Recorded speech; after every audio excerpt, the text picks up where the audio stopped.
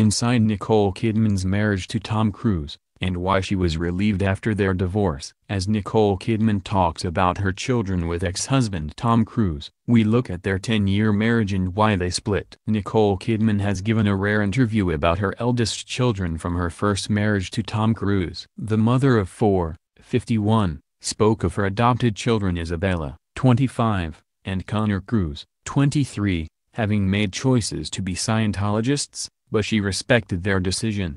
She told Australia's Who magazine, "They are adults, they are able to make their own decisions. They have made choices to be Scientologists, and as a mother, it's my job to love them. And I am an example of that tolerance, and that's what I believe, that no matter what your child does, the child has love and the child has to know there is available love, and I'm open here." The actress's reference to her children's religion has refueled speculation of why her 10-year marriage to Tom broke down in February 2001.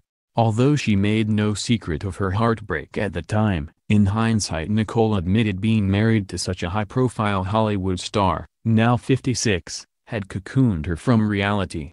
Now happily married to country singer Keith Urban, Nicole said she felt like I had to grow up following the end of her relationship with Tom. Tom and Nicole married on Christmas Eve 1990 following a whirlwind relationship that began on the set of Days of Thunder the previous year, when the actor was still married to actress Mimi Rogers.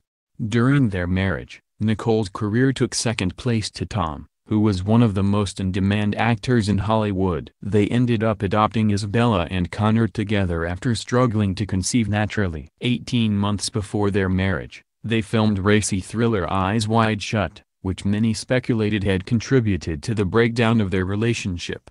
However, Nicole said in 2012, "People thought that making the film was the beginning of the end of my marriage. But I don't really think it was. Tom and I were close then." Although Tom was a committed Scientologist during their marriage, it appears Nicole, who was raised Catholic, never became one. In an interview following their divorce, Nicole admits she looked into it. "Tom is a Scientologist. I'm not. I was introduced to it by him, and I explored it. But I'm not a Scientologist." 3 years before their shock split, Nicole publicly distanced herself from the controversial religion, when she said, "I wouldn't classify myself as a Scientologist, but my husband is." The Oscar winner's public dismissal of the religion apparently didn't go down well at the Scientology headquarters. Tom shocked Nicole when he suddenly ended their marriage without warning on February 4, 2001 and announced their separation publicly the following day.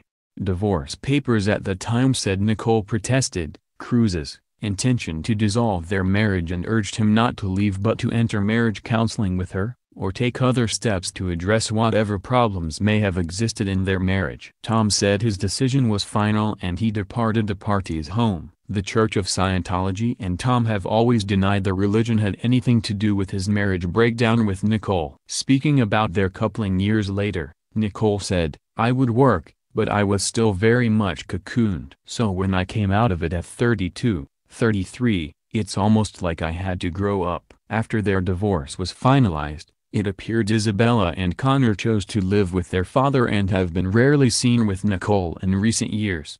Isabella and Connor were last pictured with their mother in 2006, the year she married Keith in a Catholic church ceremony in Sydney. Both Nicole and Tom weren't in attendance at Isabella's wedding to Max Parker in 2015. While her daughter was not at her grandfather Anthony Kidman's funeral in 2014.